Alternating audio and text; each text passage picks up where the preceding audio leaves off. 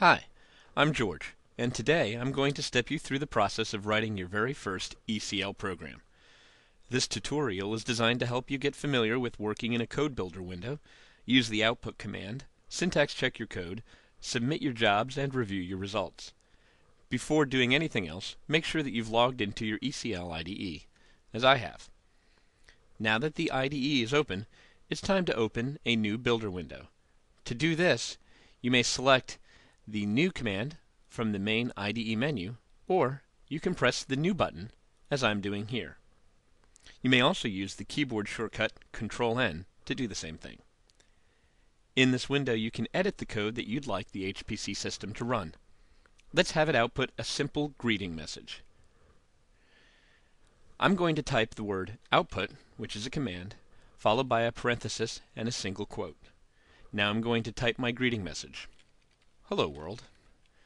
I'll close my quote and then my parentheses and terminate the statement with a semicolon. There, your very first ECL command.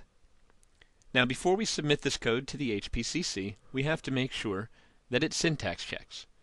To do this, you may either press the syntax check button here or use the F7 key as a keyboard shortcut. I'll just press the button. Let's look down here under the syntax errors area. You can see that there are no errors. If yours doesn't say no errors, there might be a problem with your code. Check to make sure that it matches mine, change it if you need to, and then syntax check again.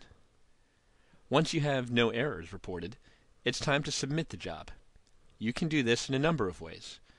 You can either press the Go button here, the Submit button here, or you may use the Control-Enter shortcut.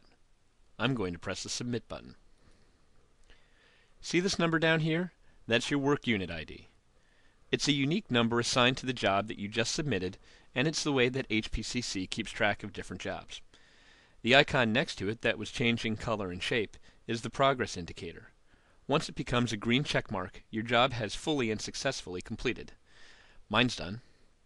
To review your results, click on the work unit, like I am. Your output will be visible in the Result 1 tab.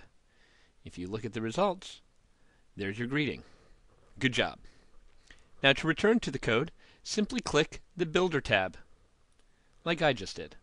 Now you can edit your code to change the greeting and resubmit the job to the HPCC. I'll leave you to do that on your own. Congratulations!